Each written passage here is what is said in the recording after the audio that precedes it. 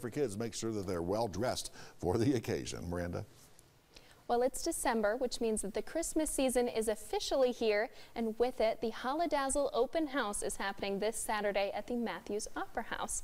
Here to give us more details on this holiday fest is Darren Granis. Thank you so much for joining us on Good Morning Coda Territory. Hey, thanks. Thanks for having me on.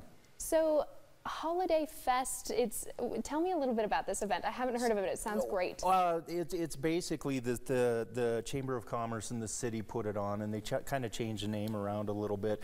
It's the Holiday of Lights. We do a tree lighting ceremony and then a parade.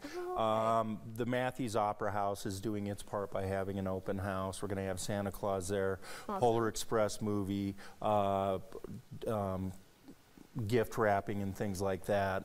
We're going to have some music playing as well. That's going to be from 2 to 4. Great. Then there's going to be other events throughout the town. Then around 6 is when they do the tree lighting, Holidazzle, and then a parade of lights downtown. Oh, I love that. Main Street. Yeah. I love how the whole community is coming together, and I like all of the different pieces happening just at the Opera House. That sounds like so much fun. Yeah, and they planned it out really nice too, because before it was always kind of hit and miss and everybody kind of doing their own thing. Now they've got it literally scheduled out all afternoon, which is really kind of cool. So. Well, I know I love this time of year, so I think that sounds great.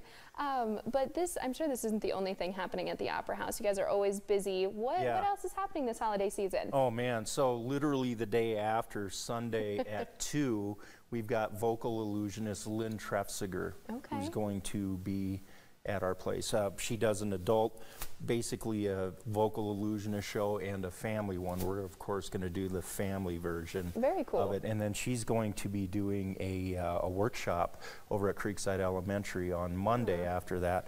And then on the 18th, we're going to have Sophia Beatty out again, doing her big jazz Christmas event that she always does. Yeah, and that always sells out, so it's best to get tickets. Get tickets now while you can. Super early. And as an added bonus, we are opening up the box seats for the first time since I've been there. That's fantastic. Yeah. So definitely get on those tickets fast if you want. Right. In fact, I think the box seats, we've only got 8 of them, and I think we've only got about 2 left. Okay. So, everybody, we're posting the link to it right after this, so you better make sure you get those tickets. Right.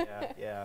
Really quickly, before we run out of time, what's a vocal illusionist? So basically, think ventriloquist.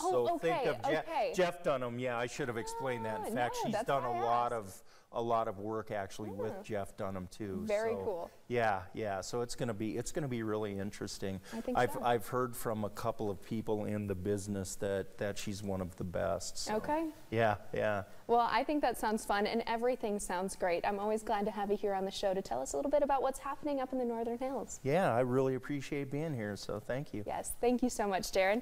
And make sure that you guys stick around. We're going to have some more news for you and another